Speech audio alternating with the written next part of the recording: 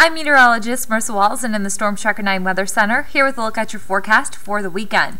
We are still tracking showers across the area, heaviest rain moving through Friday evening, and then we'll see showers as we head into Friday night, continuing into Saturday. Bigger picture of what's going on, an upper level low still spinning off the Pacific Northwest coastline there, and we are seeing some moisture wrapping around that low. That's why we're going to continue to keep things wet as we head into Saturday and even into Sunday. For those of you who want to head to the ski resorts this weekend, looking pretty good. We've picked up additional snow at every single ski resort, 2 inches at Willamette Pass, Hoodoo 5, Bachelor 7 inches, Meadows at 10 inches. We're going to see more snow, about 1 to 3 inches expected on Saturday, and there's even more snow to come. For more details on the forecast, just head over to the weather page. Otherwise, thank you for logging on to KEZI.com.